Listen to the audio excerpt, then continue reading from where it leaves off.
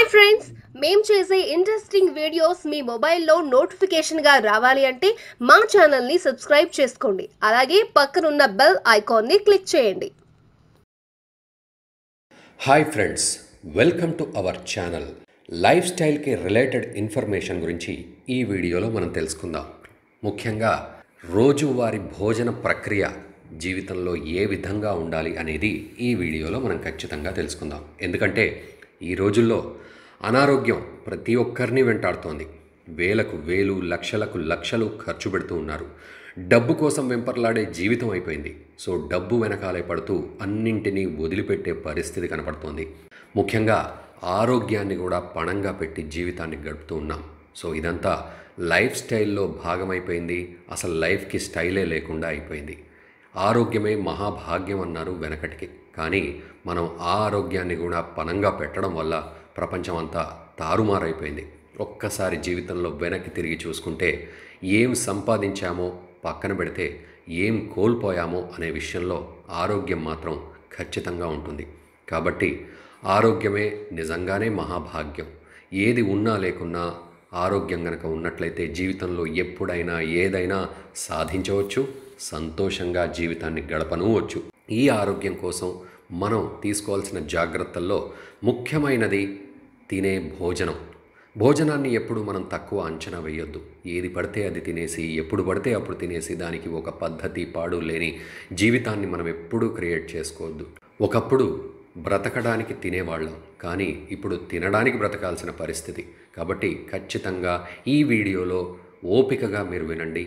పొద్దున, మధ్యాహ్నం, సాయంత్రం ఇలా ఏ సమయాల్లో ఎలాంటి పరిస్థితులు శరీరంలో ఉంటాయి, ఎలాంటి ఆహారాన్ని తీసుకుంటే మనం కొద్దో గొప్ప ఆరోగ్యంగా జీవితాన్ని సంపూర్ణంగా బ్రతికేయచ్చు అనేది ఈ వీడియోలో తెలుసుకుందాం.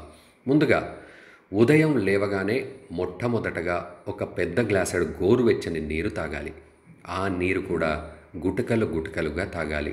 ఒకేసారి టకటకా తాగేయడం కాదు. పాచినోరుతో తాగాలి. పాచినోరు అంటే కన్ఫ్యూజ్ అవ్వకండి. బ్రష్ చెయ్యక ముందు ఈ వేడి నీటిని తీసుకోవాలి. వేడి అంటే గోరువెచ్చని నీటిని. ఎందుకంటే పాచినోరులో ఉన్న బ్యాక్టీరియా మన ఒంటికి మంచి చేస్తుంది.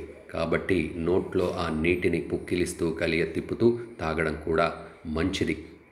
ఎప్పుడు కూడా ఉమ్మును కానీ, నోట్లోని సలైవాని కానీ, నోట్లో పేరుకుపోయిన పాచును ఎప్పుడు తక్కువ అంచనా వేయకండి. దీనిపై ఎంతో విజ్ఞాన భాండాగారం ఆయుర్వేదంలో మనకు అందుబాటులో ఉంది. అదంతా ఇప్పుడు చెప్పలేని పరిస్థితి. కాబట్టి చిన్న చిట్కా ఏమిటంటే పాచినోరుతోటే గోరువెచ్చని నీటిని గుటకలు గుటకలుగా తాగండి. అది మన ఆరోగ్యానికి ఎంతో లాభదాయకం. ఇది గనక రెగ్యులర్గా మనం పాటించినట్లయితే కడుపు చాలా క్లీన్ అవుతుంది. రోజు రోజుకి కడుపులో ఉన్న మలినాలన్నీ కూడా బయటికి వెళ్ళిపోతాయి. లేకపోతే దాదాపు 108 రోగాలు మన చుట్టుముడతాయి. కడుపు నొప్పి కావచ్చు, అల్సర్స్ కావచ్చు, బ్లోటింగ్ లాంటి సమస్యలు కావచ్చు, పులితేన్పులు కావచ్చు, కొవ్వు పేరుకుపోవడం కావచ్చు, ఉబ్బసం కావచ్చు. ఇలా ఏది తీసుకున్నా కూడా కడుపుకు సంబంధించిన అన్ని వ్యాధులు 108 రోగాలు చుట్టుముట్టే అవకాశం ఉంది. వాటన్నిటినీ పారద్రోలాలంటే ఉదయాన్నే గోరువెచ్చని నీరు ఖచ్చితంగా తాగాలి. రెండవది, తిన్న వెంటనే నీరు తాగరాదు. కనీసం గంట తర్వాత నీరు తాగాలి. ఇదివరకు మనం వీడియోలో మన ఛానల్లోనే చూసాం జఠరాగ్ని గురించి. సో జఠరాగ్ని అనేది మన కడుపుకు సంబంధించిన అంశం, జీర్ణ ప్రక్రియకు సంబంధించిన అంశం. సో తిన్న అన్నం అంతా దాదాపు 350 నుంచి 400 గ్రాములుగా జఠరంలోకి వెళ్ళి అక్కడ ఉన్న జఠరాగ్ని ద్వారా జీర్ణ ప్రక్రియ చక్కగా జరుగుతుంది. జఠరాగ్నిని మనం కాపాడుకోవాలి, జఠరాన్ని మనం కాపాడుకోవాలి. కాబట్టి అన్నం తిన్న వెంటనే గనక నీటిని తాగితే అగ్ని చల్లారిపోతుంది. కాబట్టి ఖచ్చితంగా తిన్న గంట తర్వాత మాత్రమే నీటిని సేవించాలి. మరి తినకముందు నీరు ఎప్పుడు తాగాలనే అనుమానం కూడా రావచ్చు. తినకముందు ఒక 40 నిమిషాల ముందు నీళ్లు హాయిగా కడుపు నిండా తాగవచ్చు. ఎందుకంటే తినే ముందు మరి నీళ్లు తాగవచ్చా లేదా అన్న అనుమానం కూడా మనకు రావచ్చు. అయితే భోజనం చేసే ముందు దాదాపు 40 నిమిషాల ముందు ఖచ్చితంగా నీరు తాగవచ్చు. ఆ తర్వాత 40 నిమిషాలకు భోజనం చేసి మరొక గంట తర్వాత మాత్రమే నీటిని తీసుకోవాలి. దీనివల్ల జఠరం బాగుంటుంది, జఠరాగ్ని బాగుంటుంది, దాని ప్రక్రియ అంటే జీర్ణ ప్రక్రియ బాగుంటుంది. దీనివల్ల మన జీవితం కూడా బాగుంటుంది. చెప్పినట్టుగా ఎప్పుడు భోజనాన్ని, ఆ సమయాన్ని, ఆ కంటెంట్ను తక్కువ అంచనా వేయలేం. అండ్ తినేటప్పుడు మనకు మరొక నియమం ఒకటి ఉంది. సో ఉదయాన్నే మనం భోజనం కానీ టిఫిన్ కానీ చేసిన తర్వాత పళ్ళ రసాలను తాగవచ్చు. మధ్యాహ్నం పూట తిన్న వెంటనే మజ్జిగ తాగవచ్చు. రాత్రిపూట తిన్న వెంటనే పాలు తాగవచ్చు. అయితే దీంట్లో కూడా నీరు ఉంటుంది కదా, సో మన ఆరోగ్యానికి ఏదైనా అపాయం కలగవచ్చు అని మీరు అనుకోవచ్చు. కానీ నీరు ఎప్పుడు ఎందులో పోసినా కూడా దాని లక్షణాలను సంతరించుకుంటుంది కాబట్టి నీటికి సంబంధించిన దోషం పోతుంది. కాబట్టి ఖచ్చితంగా పొద్దున పూట పళ్ళరసం, మధ్యాహ్నం మజ్జిగ, రాత్రికి పాలు తాగవచ్చు.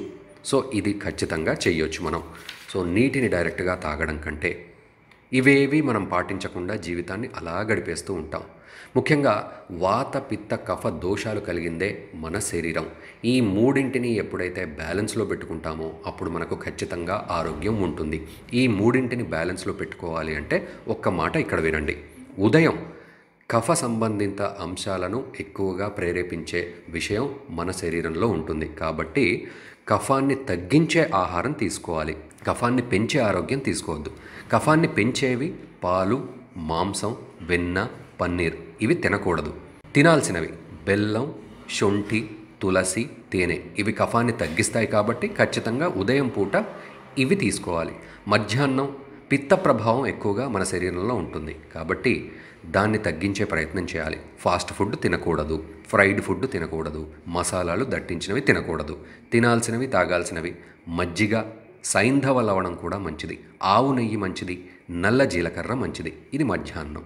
ఇక రాత్రి వాత ప్రభావం ఎక్కువగా ఉంటుంది కాబట్టి ఆలుగడ్డలు, బిర్యానీలు లాంటివి తినకూడదు. అండ్ వంకాయలు తినకూడదు. తినాల్సినవి అంటే పాలు తాగవచ్చు, లైట్ ఫుడ్ తినవచ్చు. తినే విషయంలో కూడా చాలా లైట్గా తినాలి రాత్రిపూట. ఇది మనందరికీ తెలిసిందే. మరోవైపు శుద్ధ తైలాలు మంచివి కాబట్టి ఆయిల్స్ ఏవైనా తీసుకోవచ్చు. అండ్ ఆయిల్స్ మర్దనాకు కూడా ఉపయోగించవచ్చు. రాత్రిపూట అరికాళ్లకు ఆయిల్ మర్దనా చేసుకోవడం వల్ల కూడా శరీరంలో మంచి బ్లడ్ సర్క్యులేషన్ ఉంటుంది, ఆరోగ్యం కూడా చేకూరుతుంది. సో ఇవి రోజు మనం మినిమంగా పాటించాల్సిన అంశాలు. ఆయుర్వేద శాస్త్రంలో ఇవన్నీ ఉన్నాయి. కాబట్టి మన లైఫ్ స్టైల్ని బాగు చేసుకున్నట్లయితే అండ్ రాత్రిపూట సూర్యాస్తమయం తర్వాత అసలే తినకూడదు, సూర్యాస్తమయం లోపే తినాలి. ఇవన్నీ కూడా మనం పాటిస్తే ఈ రోజుల్లో కొద్దో గొప్ప ఆరోగ్యంగా మనం జీవించగలం. Please like, share and subscribe.